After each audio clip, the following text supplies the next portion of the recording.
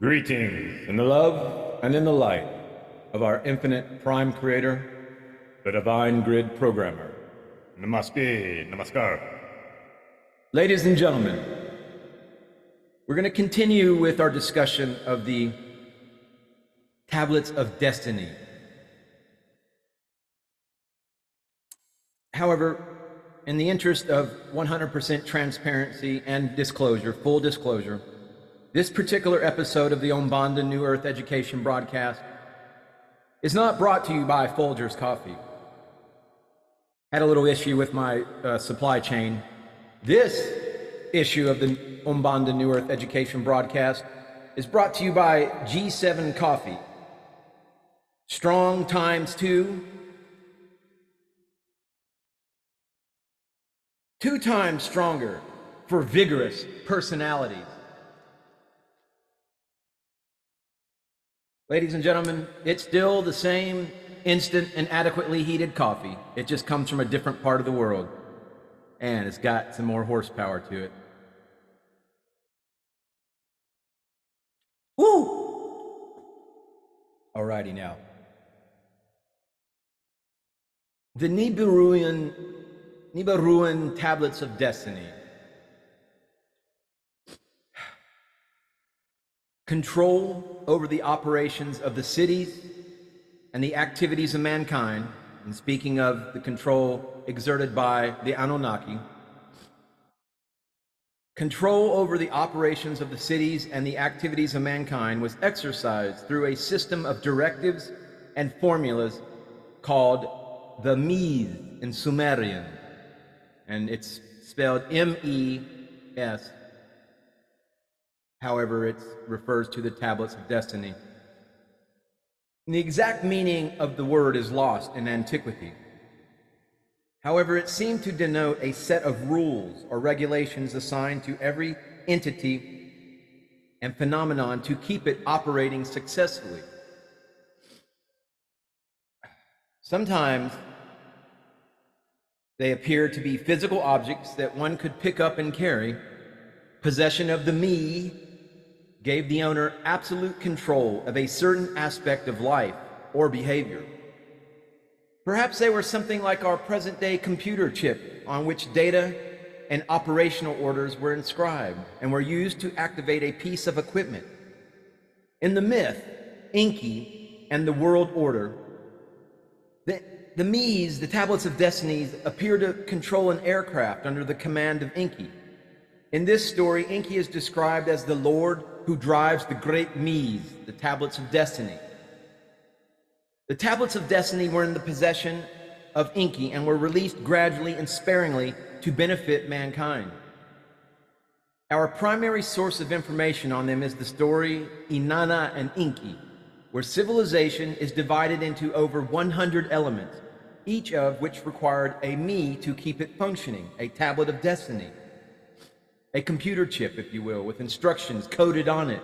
Some 60-odd ones are readable in this myth, and they include, for example, kingship, priestly office, wisdom, peace, counsel, instant coffee,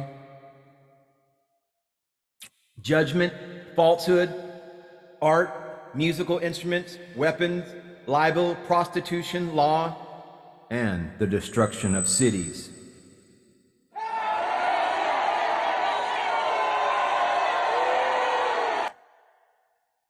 This myth concerns the successful attempt of Inanna to extract some of these Mes from Enki.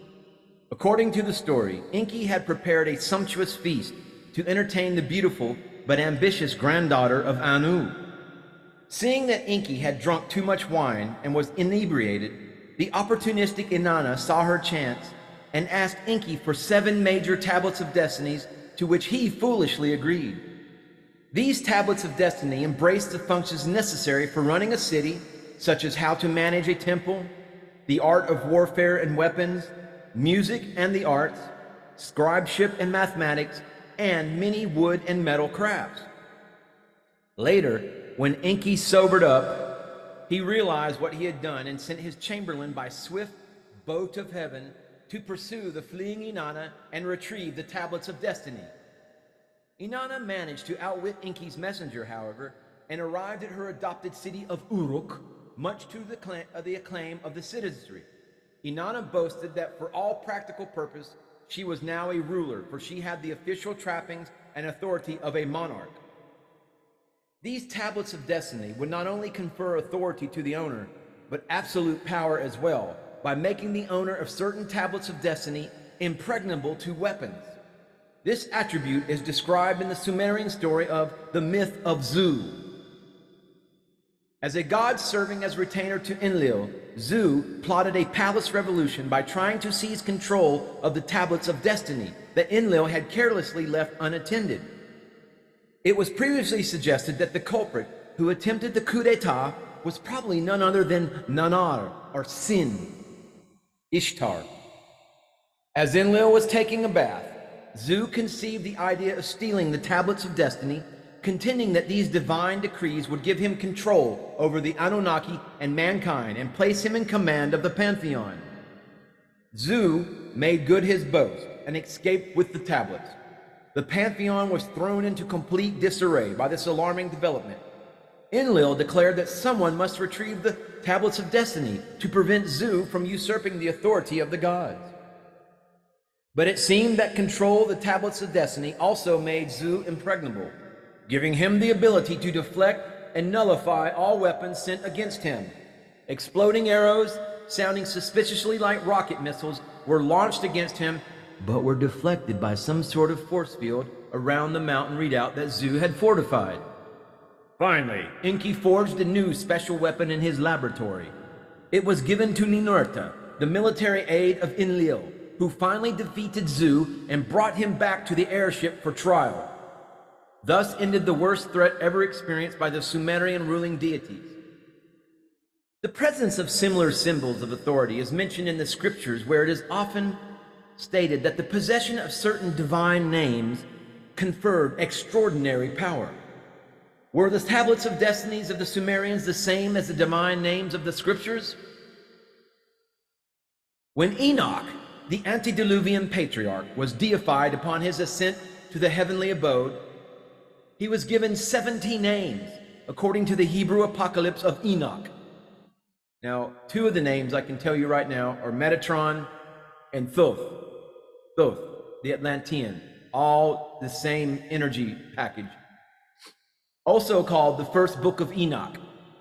This document is believed to have originated in Babylonian Jewry and is attributed to the Rabbi Ishmael. No, not Ishmael Perez. I don't know if he's a rabbi, but he knows a lot. The Rabbi Ishmael, the renowned Palestinian scholar who died in 132 AD. These 70 names conferred power and authority on Enoch, second only to the chief deity. The divine names gave Enoch the power to smite kings, elevate the humble, subdue rulers, confer wisdom, and make judgments, and control the procession of time and the seasons. Presumably, the latter meant the authority to adjust the calendar when necessary, such as when worldwide catastrophe made the old calendars obsolete. Well, folks, that's a little bit of a more insight into the myth of Zu, the tablets of destiny. Hopefully you caught the last the two videos I made about the myth of Zu, and where I discussed kind of like how I hold knowledge as the supreme pursuit, if you will. Hit that subscribe button. Stay tuned. We got more exciting fact-filled and video episodes coming your way from the Umbanda New Earth Education Center. Namaste, namaskaram.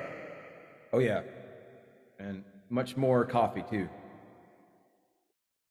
For vigorous personalities.